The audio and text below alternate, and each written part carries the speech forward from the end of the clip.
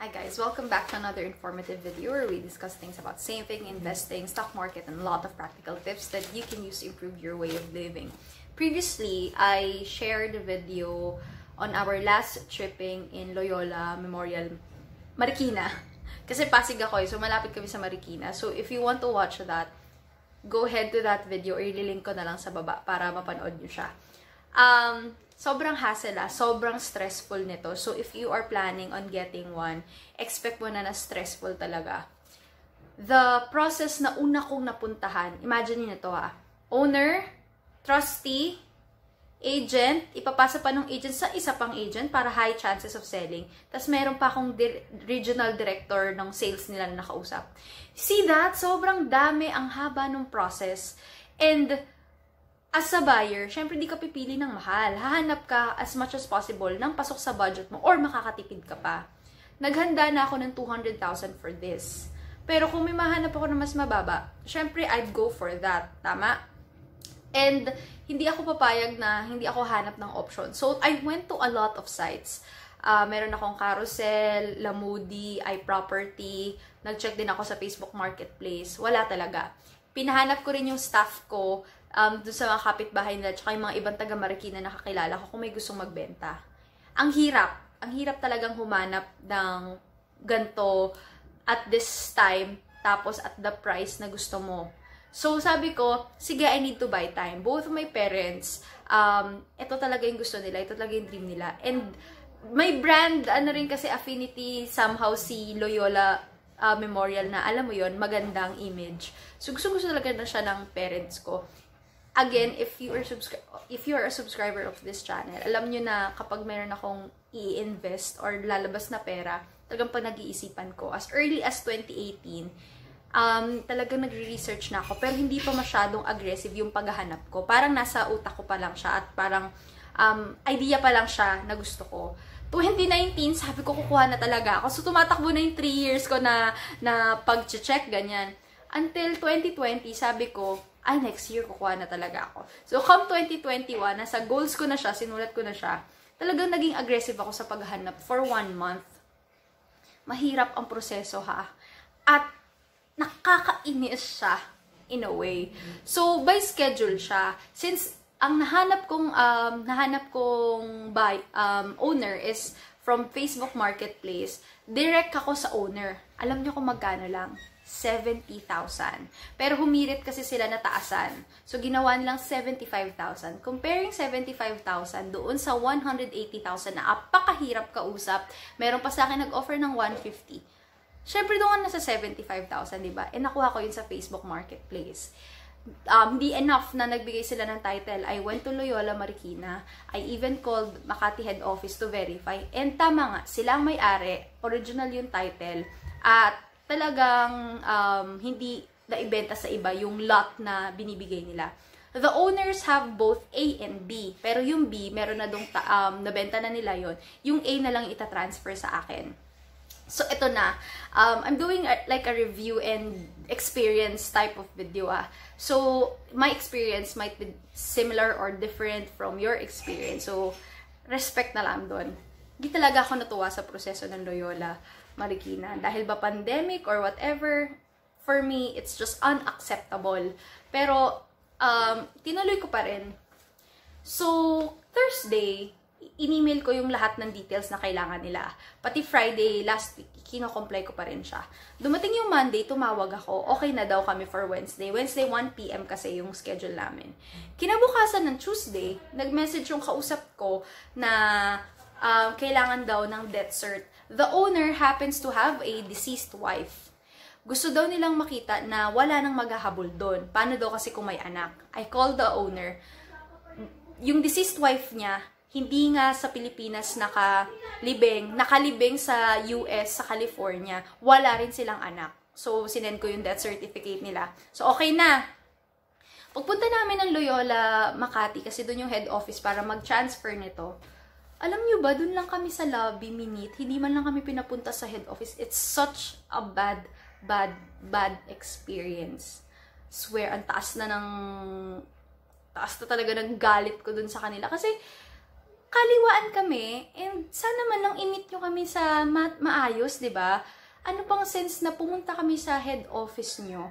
Kung ang gusto nyo rin pala mag-meet kami in Jollibee or kung saang dyan lupalo para doon magbigay ng pera. It's just so weird. And the reason ba bakit ganito yung na-experience namin at ginaganto nyo kami kasi wala kaming agent. Nakakainis, porket ba wala kaming agent and direct to owner ang transaction, ganun na. Sobra talagang ang daming questions sumatakbo sa akin kasi galit na ako.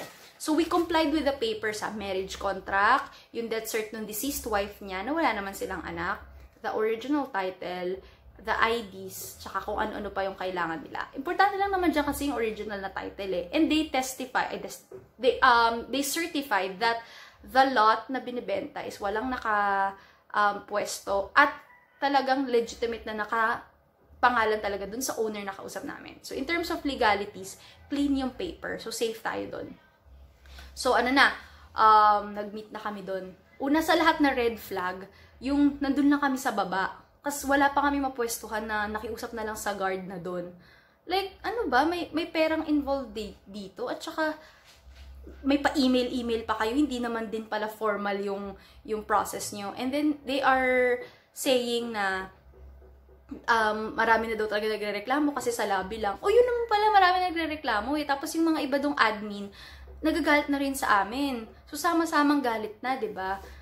So, dapat ginawa niya na ng paraan. So, therefore, then maybe you can shut down your operations muna for 1 day para lang ayusin kung saan pwedeng mag-meet yung ganito. I mean, it's a simple process, pero hinasel niya talaga si client. So, ito na, pumunta na kami doon, pinapirma na kami lahat-lahat. Ito na hindi ko kinaya. Dahil may deceased wife nga itong si owner. Parang kailangan namin gumawa ng affidavit of self-adjudication proving na deceased nga yung wife niya at wala silang anak. Second red flag to ha. At third pa doon, kailangan ko as a buyer na ipapublish yun sa dyaryo. Yung asawa niya na namatay na ng 80s pa. Seriously, 2021 na ngayon, papagawa mo yun sa akin. At ang nakakainis pa doon, we have ample time na sana binigay mo yan. Hindi daw sila pwede ang mag-draft noon kahit may lawyer, kailangan daw kami. Bakit ngayon mo nga na sinasabi yan? Ang dami nating time at si owner, talagang compliant sila sa, kahit matatanda na sila, kahit nahirap sila sa pag-take ng photos, pipicturean nila kasi yun yung requirement na hinihingi ni head office. Tapos biglang pagdating doon, meron kaming kailangang i-comply na affidavit, something. Wala nang problema doon kung papanotary or kailangan bayaran. Pero yung ngayon mo lang sasabihin, yung dalawang owner, mag-asawa, galing pa sila ng Batangas. Dinayo nila para lang talaga matapos. Tapos sasayangin mo yung oras. It is such a hassle. Hindi siya magandang experience sa totoo lang. So kung kayo kukuha din, hindi ko sinasabing kumuha kayo sa ahente kasi ito yung ako kasi matipid akong tao and okay lang sa akin i-go through yung process. Pero alam nyo yun, yung dalawang matandang owner, the reason why they are selling is that they are very old. Kesa naman daw, tas US citizen pa sila, kesa naman daw hindi magamit, 'di ba? Or hindi mapakinabangan yung pera. Sayang naman eh. They're basically just enjoying their life. Matanda na sila at talagang may kaya sila sa buhay. Malalaman mo naman yun sa kausap mo, 'di ba? So yun. Pagtapos pagpunta namin doon, pinapirma ko nito.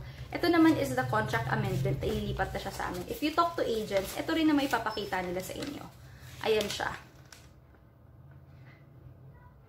So, ito yung nakuha namin. Pinapirmahan kami doon. Pero again, meron kaming, ayun nga, yung affidavit of self-adjudication na deceased wife siya. Tas, di ko matanggap na pinapunta na dito yung manager at sobrang mataas na ng tension. Tapos, ang worry doon ng parents ko is baka mamaya hindi kami tulungan doon sa process kasi may kulang pa na paper. Hanggang sa sinabi na ng owner, patulfo na lang. Kasi napakaliit na halaga. Imagine this is just 75,000 tapos ang hirap niyong kausap. Owner nga walang problema, clean yung title. Hindi siya pinasa sa iba. Wala ding nakalagak doon. So, I understand that they are doing this as part of the protocol. But it just doesn't make sense. 80s namatay, papalimbag ko pa sa newspaper, napatay na yung asawa ni ganto, blah blah blah. Di ko siya naiintindihan. And the way it was explained to us, very vague din. Ang sasagot lang din nila sa'yo, part siya ng protocol. Kasi bumili ako ng bahay, hindi ko maintindihan na, andun yung owner, binenta niya sa'yo, technically, original naman talaga yung title. So, technically, yung nilipat na yun sa'yo, transfer na lang talaga. So, hindi ko alam if it's part or ako talaga yung mali or nagalit ako kasi ang daming time pero ngayon mo lang sinabi. I don't know really exactly. Siguro sobrang stress ko din dati dahil marami din akong ginawa. Pero it was such a hassle from the very beginning na we went to their office. Hindi nga office, sa lobby lang kami minute. Sa labas, technically, ng building. Which is very, very unacceptable. Sobrang nakakagigil talaga. So, if you're watching this, getting sa Loyola Memorial will not be a walk in the park. Nakakainis talaga siya. Nakakagigil talaga siya. But ito, 3 to 5 months ang process nito para malipat sa amin yung original na title. But basically, this is already ours. Talagang waiting na lang kami for the papers kasi nga, nagbayaran din kami. I just did this AR. Itong acknowledgement receipt. Ayan. Parang sulat lang namin dalawa. Para lang proof na nagkabayaran kami, ganun. And tinransfer naman na siya. Di ko lang alam kung ipaproseso ba nila yon. I hope they stick to their promise. Tas na gagawa na lang ng paraan. Kasi matanda na talaga yung dalawa. So, hindi ko alam anong papaano nila gagawin. Pero yun, sabi nila, sila na lang daw magko-comply with the owner na lang. So, ayun, hindi ko alam paano itong magiging process. But I'm hoping na makukuha ko to after 5 months. If not, I'll just film it.